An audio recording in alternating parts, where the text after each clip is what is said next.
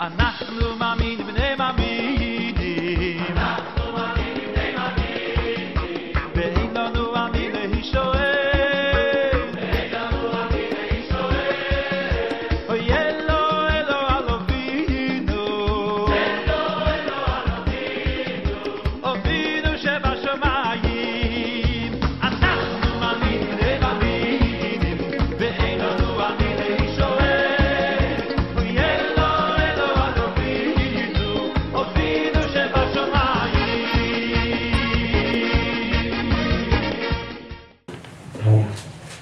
Shabbat Shalom, everyone. Boker Tov. Well, soon we can say Chag Shavuot Sameach. So we might as well practice that now. Chag Shavuot Sameach. That is happy Shavuot, or literally happy feast. Here's the feast of Shavuot, and this is the word for happy. So we can say that as early as this afternoon. We'll be practicing this morning, but really it starts tonight at sundown. So we're going to go ahead and start with a word of prayer and look at what we've been looking at for the feast of Shavuot. Some of you know it as Pentecost, and we'll also look at the priestly blessing today and a few other review things. Okay. Avinu Malkeinu, our Father and our King, we thank you, Lord God, for blessing us this morning. We thank you for waking us up. We thank you for giving us your word, Father. Early in the morning will we seek you. And Father, we thank you that we can get our morning manna. But today, we want the showbread. We want, Lord God, the Shabbat bread. We want that bread that the priests would put together and take from the offering of Israel and put it together to make 12 loaves for the nation of Israel. We pray, Lord God, this morning you'd feed us with your word, starting this morning by teaching us Hebrew, the holy tongue, Lashon HaKodesh, which is the language of Hebrew, Ivrit. We pray, Lord God, that it would not only just be a writing language, but a living language inside of us, one that we can speak and live and apply its principles. Take the Torah that was on tablets of stone and inscribe it on our hearts, Holy Spirit. We pray, Ruach HaKodesh, that you would just come in and just fill us, teach us, lead us, guide us this morning, that Yeshua may be glorified. And Father, that you will use that glory, Lord God, to fill the whole earth with the knowledge, the glory of the Lord, as the water covers the sea. In Yeshua's name we pray. Amen. Amen. All right. Shabbat Shalom, everyone. Shabbat Shalom. We are getting ready to experience the festival of Shavuot. Some of you know it as Pentecost, and this means the Feast of Weeks. So we've been learning some terms that we'll review in a minute. Let's start with our Aleph Beit. If you do happen to have this page here, you can read the Hebrewish, we call it, in the center section. Some of you are more advanced that you know the Hebrew letters. You can do the first form of the letter, which is the 22 consonant letters, and follow along in the Hebrew. And then, of course, if you're wanting to know how to pronounce it, there's the transliteration, or you can even view the sound of the letter from the letter that's on the right. Okay, let's start with count of 3. 1, 2, 3. Aleph, Beit, Gimel, Dalet, Hey. Vav, Zayin, Chet, Tet, Yud. Kaf, Lamed, Mem, Nun, Samech. Ayin, Pei, Tzadi, Kuf, Resh, Shin, Tav. Tov Me'od. All right, very good. So we're going to do our vowels. Most of you will have the vowels on the other side. And you know A-E-I-O-U are pronounced A-E-I-O-U. Okay, 1, 2, 3. A-E-I-O-U. Try that again. A-E-I-O-U. One last time. A-E-I-O-U.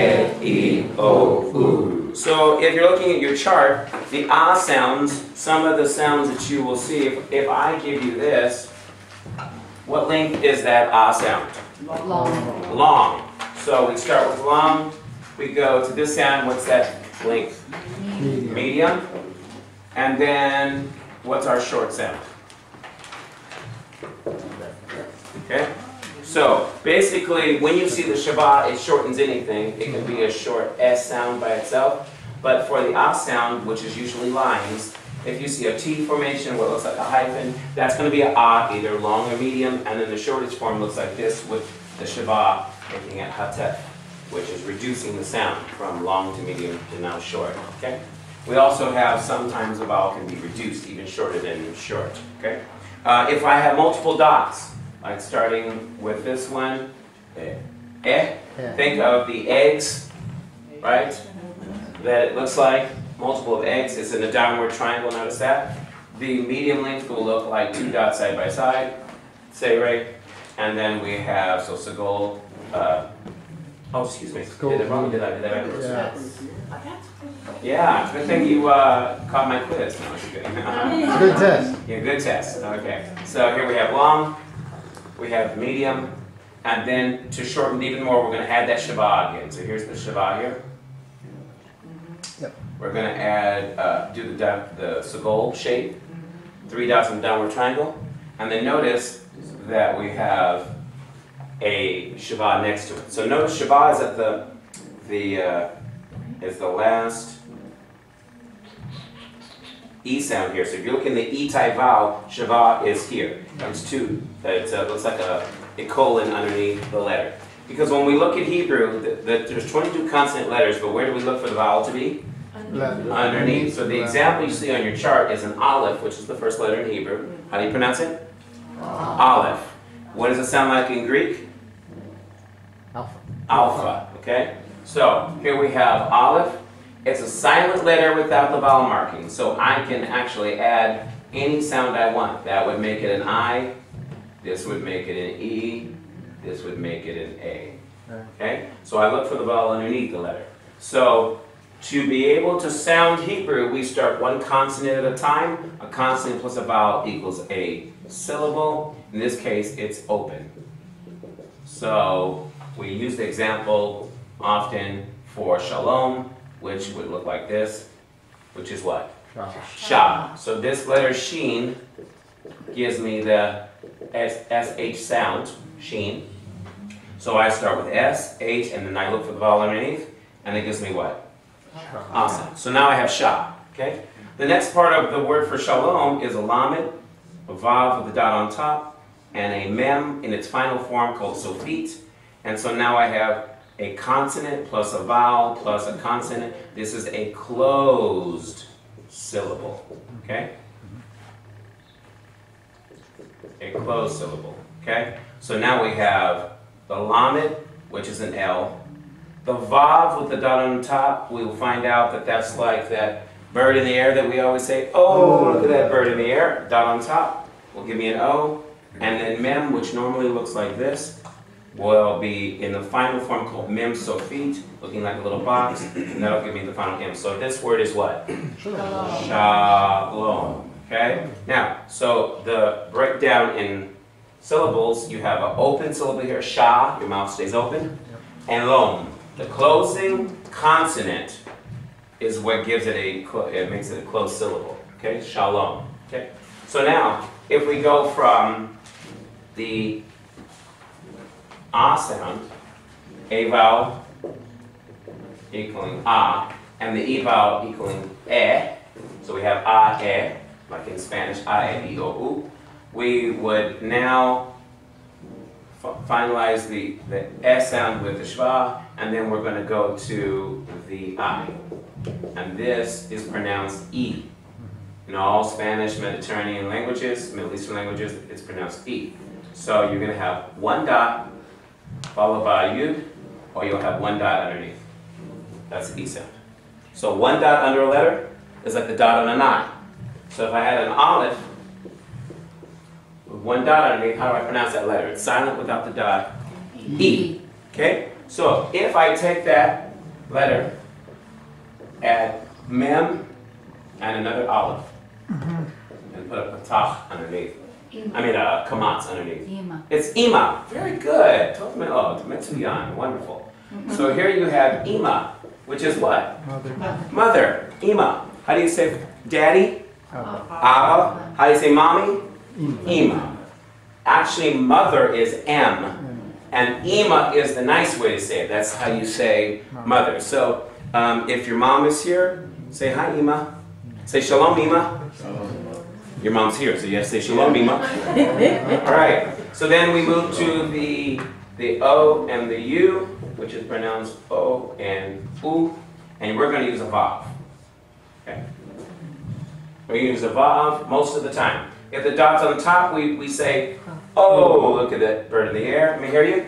Oh, that bird in the air. If the dot's on the side, like a woman's purse.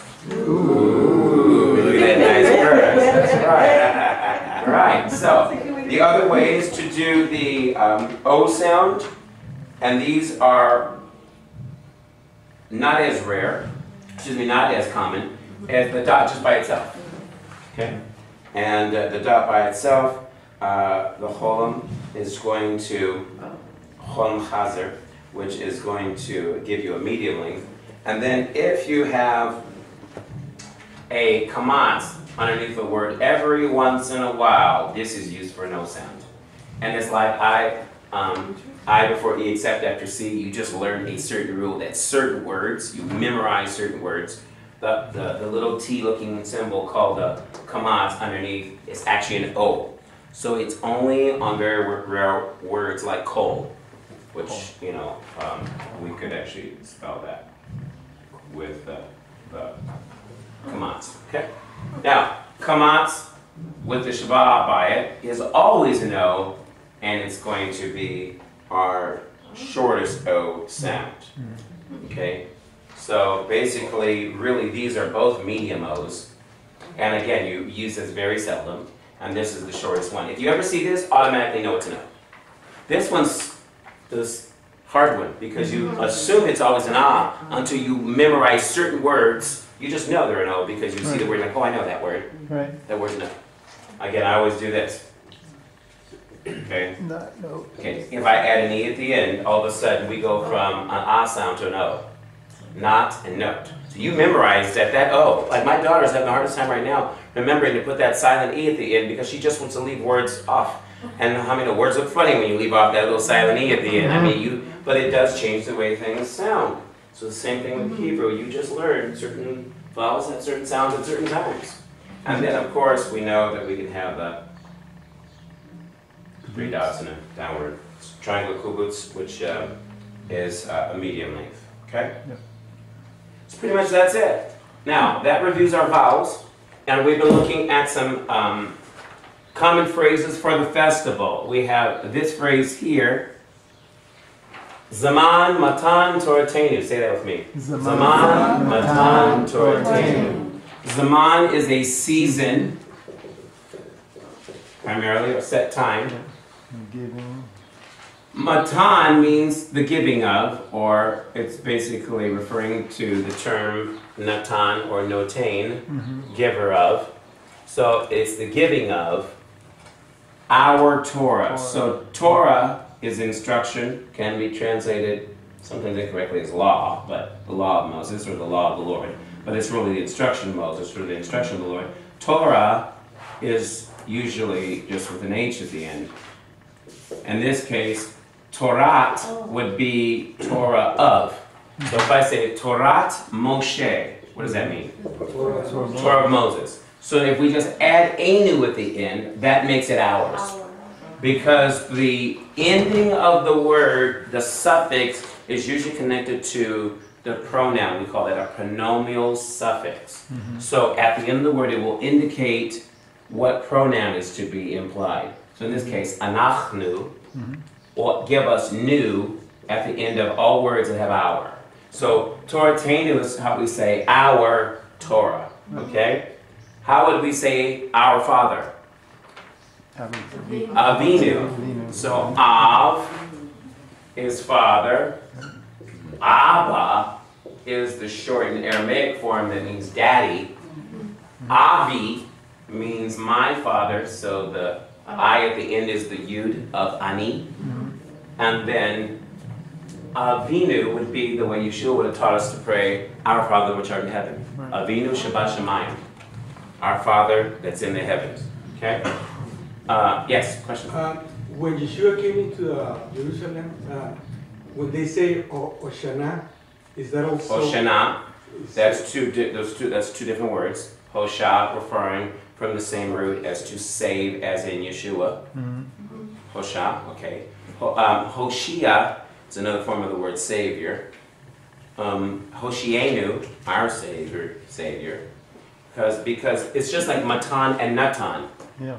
It's a root that loses a front letter, And so what happens is you can replace it with another letter for another form. So Hoshea is of the same root as Yeshua. Or even the full Hebrew, Yehoshua. So Hoshana means save. Hoshana. Well, actually, the na is actually another word that implies bed. Hoshan. Na. Na means now or please. It's like when someone says Hoshana, now, when the na is now. Okay, so it's a separate word that means now, okay, in Hebrew. And so when they said Hosanna, that's a Latinized, anglicized form, or anglicized Latinized form of Hoshana, which is save now. So when they said Hosanna to the king, they were saying, save now, king, save now. You're coming into your kingdom, save us from Rome. That was the implication.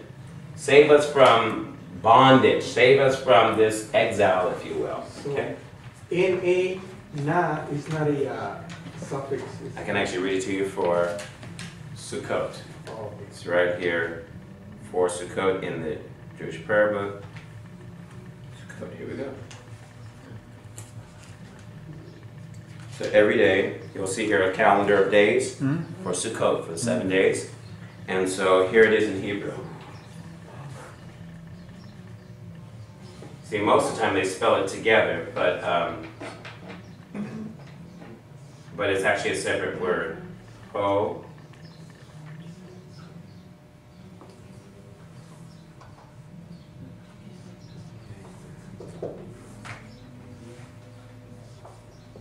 The noon aleph is na. Hoshiana, Hoshiana. So that means, see right here, they say, please save. Please save for your sake, our God. Please save for your sake, our Creator. Please save for our sake, our Redeemer. Please save for our sake, our attender. So Hoshiana is the term here in the prayer book for save now. And we translate that Hoshiana to Hosanna. Hosanna. Hosanna to the King. It's so funny because someone was telling me, this song in Hosanna, they said, oh, do the Spanish version. And the person goes, Spanish version? It's just Hosanna. So Hosanna just becomes Hosanna. And I told them, well, before it was Spanish, it was Hebrew. And they were shocked. They were like, no, I thought it was a Spanish word. Like, you can't claim Alleluia as a Spanish word. It's Hebrew.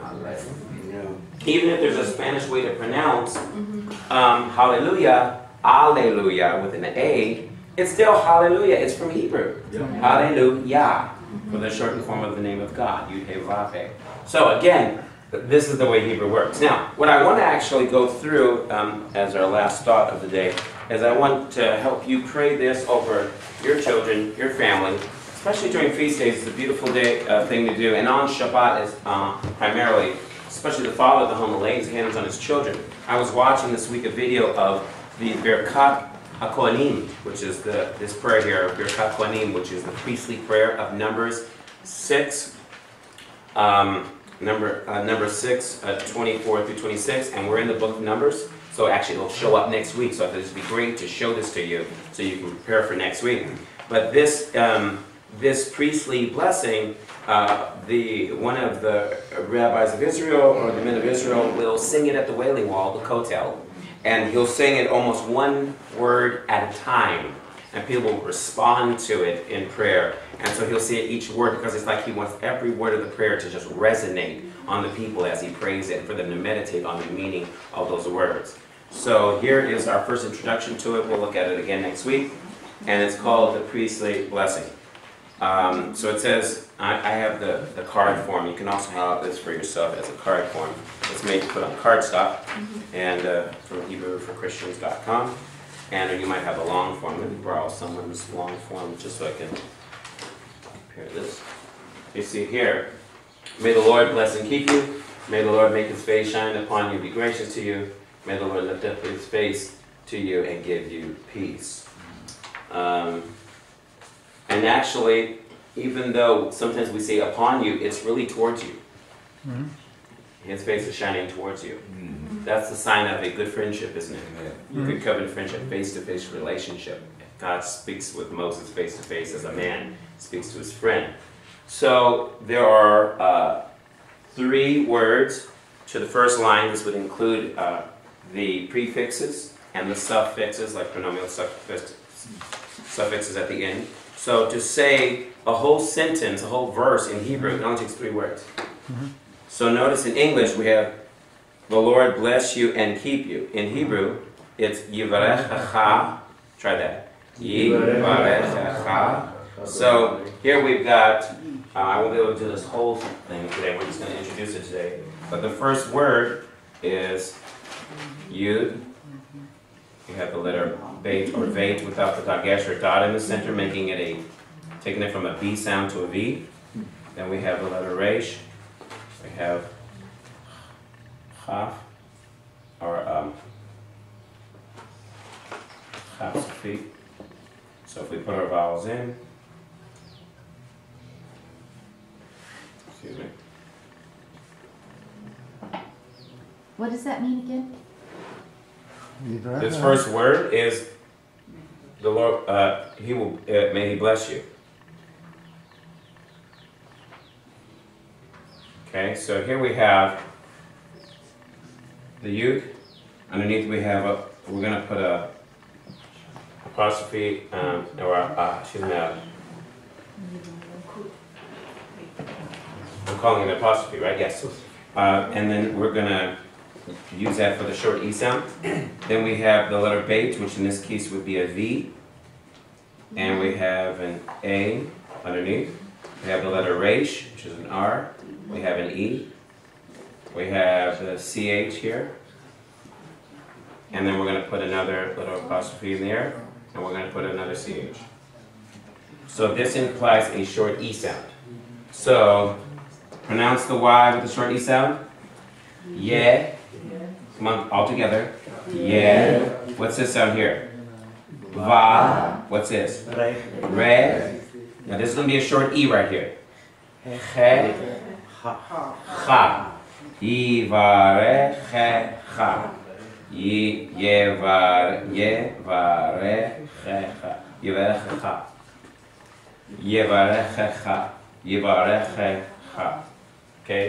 So we end with the final sound here. Yivarechecha. Everybody pronounce that. Yivarechecha. Remember, it's ye. It's not ye. It's ye. Because the E is an S sound. Yivarechecha.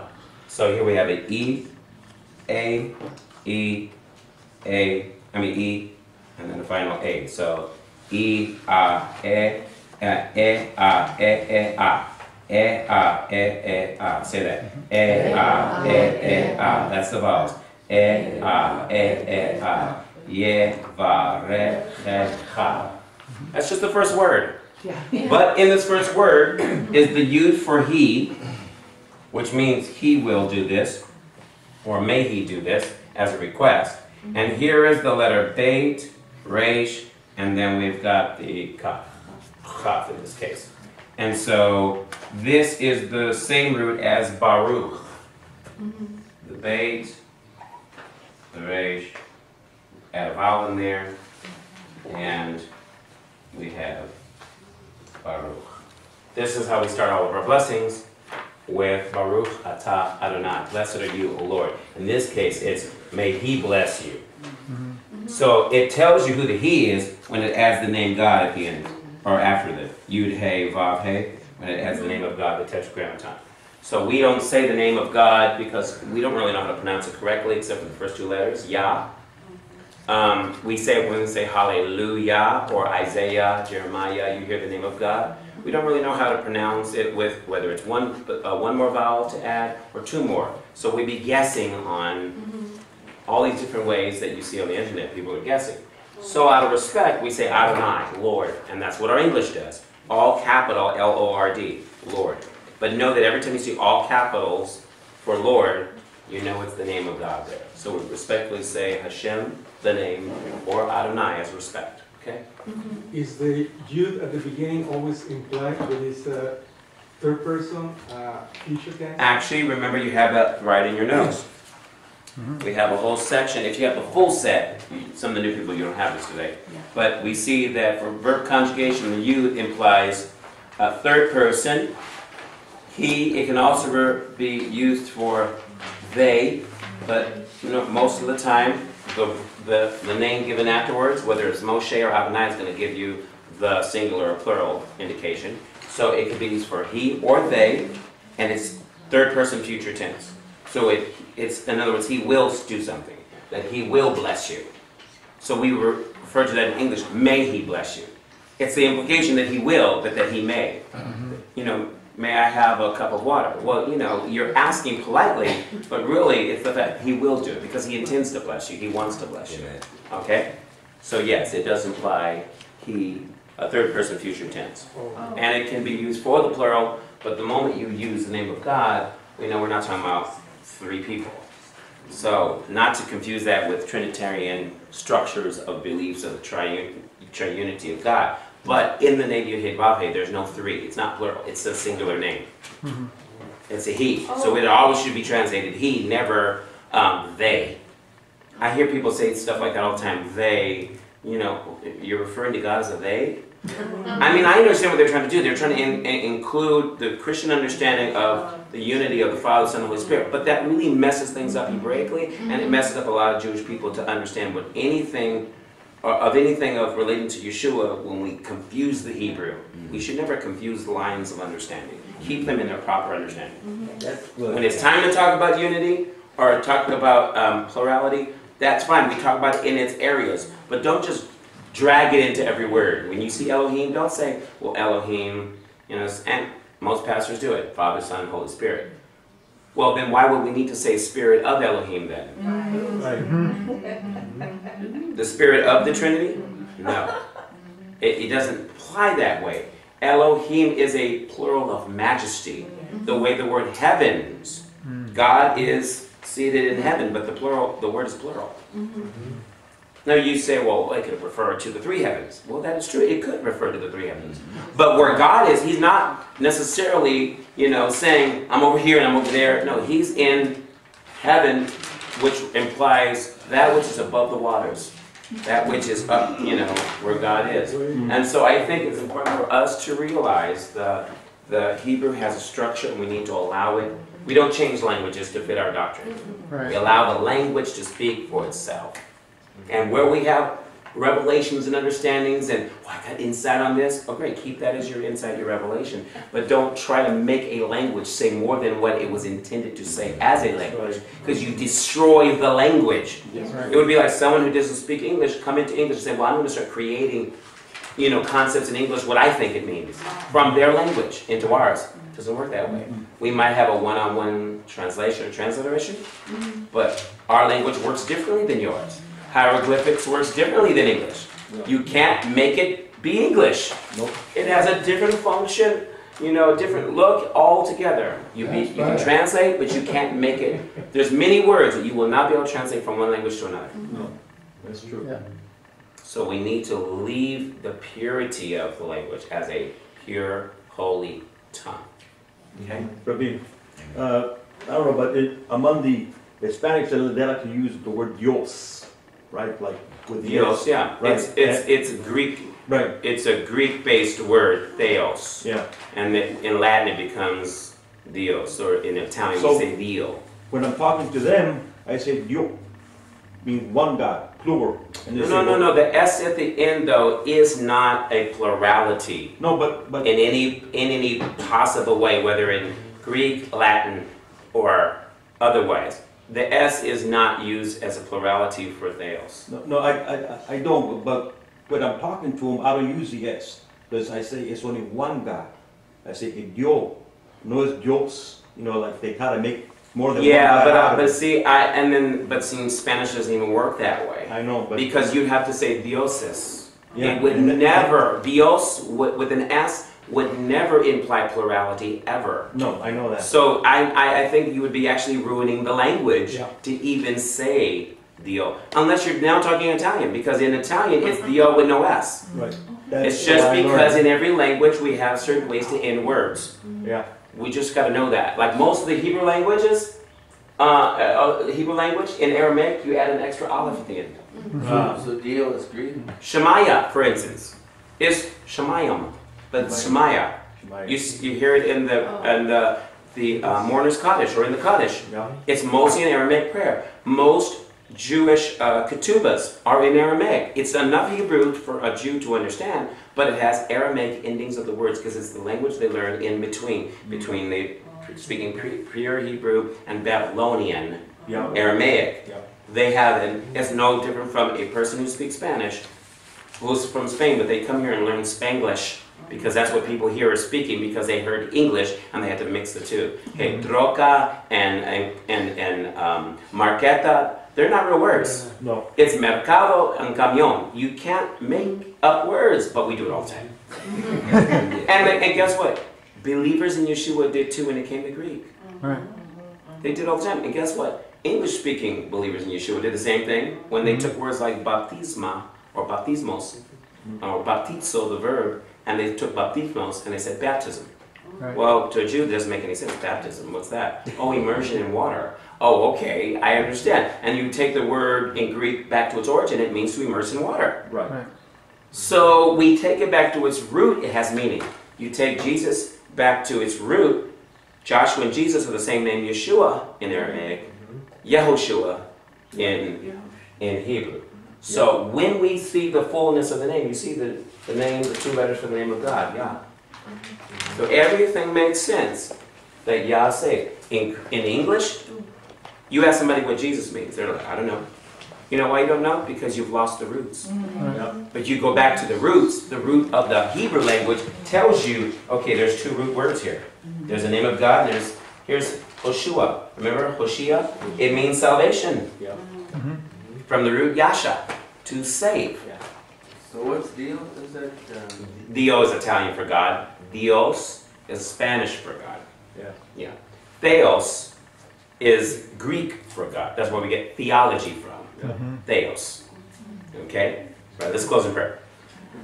Avinu Malkeinu, our Father, our King, we thank you that as we prepare for Shavuot and we hear from the mountaintop the 10 words, the Aseret HaDibrot, we pray, Lord God, that those 10 commandments would not be written on stone today, but you take the old stony heart out and give us a heart of flesh again. You can write it on fleshly tablets of our heart through the Ruach HaKodesh, the Holy Spirit, Ruach Elohim, Spirit of God. Come now and reveal Messiah in and through us, that we may lift him up, and if he be lifted up, he will draw all men unto you, Father, both Jew and Gentile alike. Let the Jewish person that comes in our synagogue embrace the concept that Messiah is Yeshua HaMashiach, and also let our Gentile, non-Jewish believers come in, or even non-believers come in and embrace their Jewish roots in Messiah. Father, Lord God, that together we will have one Messiah, one Father, one immersion, and immerse us all in the same water of the Spirit, that we can come out speaking the same language, the language of Ivrit, the language of your Torah, the language of heaven, Father. In Yeshua's name we pray. Amen. Amen. Right? Shavua Tov and Hag May the Lord bless you and keep you, and make his face to shine upon you, and be gracious to you. May the Lord lift up his countenance upon you. May the Lord grant you his peace. Yivarechecha Adonai, v'yishmerecha, Ya'eh Adonai, panav elecha v'yihunecha. Yisa Adonai panav elecha v'yasem lecha shalom. May the Lord bless you and keep you, and make his face to shine upon you, and be gracious to you. May the Lord lift up his countenance upon you. May the Lord grant you his peace. Yivarechecha Adonai, v'yishmerecha, Ya'eh Adonai, panav elecha v'yihunecha. יישא אדוני פניו אליך ויעשה לך שלום.